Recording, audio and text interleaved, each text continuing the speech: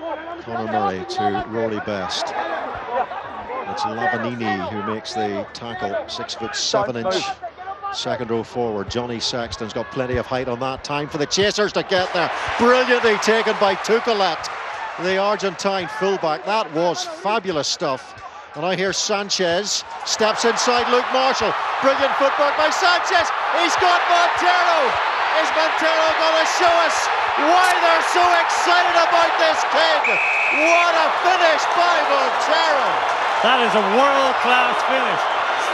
Johnny Sexton had him and he was gone inside of about 3 feet. Big step, big handoff, slowed down and then took off again. Dived and made it into the corner. Phenomenal break originally from Sanchez. Got the ball to Montero and he had a lot to do. Big step off the left and a hand.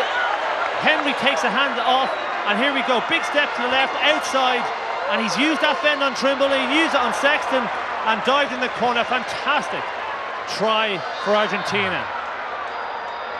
Well, that was simply a sensational piece of finishing. You'd have to say, in isolation, it was world class. It was, and Johnny Sexton is no mug when it comes to tackling either. He's a very committed, very able tackler, and we saw first Sanchez with the big step, hands off Chris Henry, gets the ball to the big man and inside, outside again, and used that big right-hand fend earlier on Trimble and now on Sexton, two of the best defenders in the Irish squad.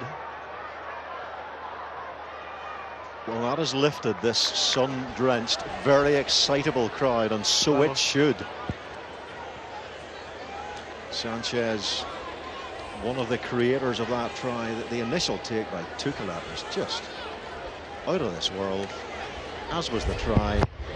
And can they finish it all off with the perfect language strike again from Sanchez? And Ireland are forced onto the back foot due to what you would have to describe as one of the best tries we've seen in many a long day from Montero.